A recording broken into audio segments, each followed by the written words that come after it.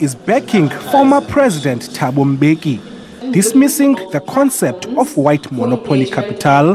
He says almost half of the companies listed on the JSE are owned by non-South Africans, and the remaining majority is fund managers, one of which is government pensions funds under the Public Investment Corporation. He says even Old Mutual, a company he chairs, are funds of working-class South Africans, not just white citizens.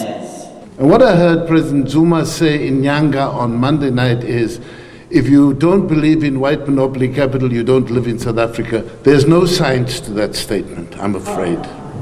There is no science to that statement. I'm saying, produce the evidence. Manuel also told his audience that it was up to citizens to drive the quality of our democracy, saying corruption steals from the poor and citizens must be careful of phrases on radical transformation.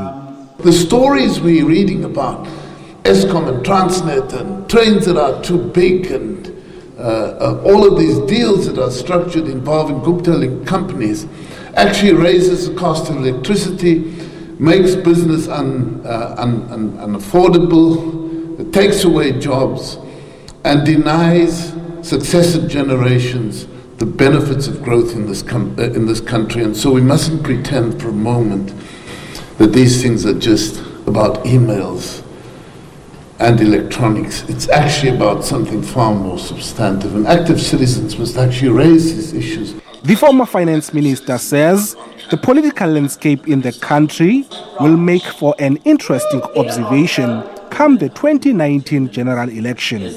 I think we might be in for a very rough ride. It would shift power, but it may actually create a period of instability. Manuel says a knife-edge majority or coalition government is not good for passing budgets and legislation as experienced in the metros governed through coalitions.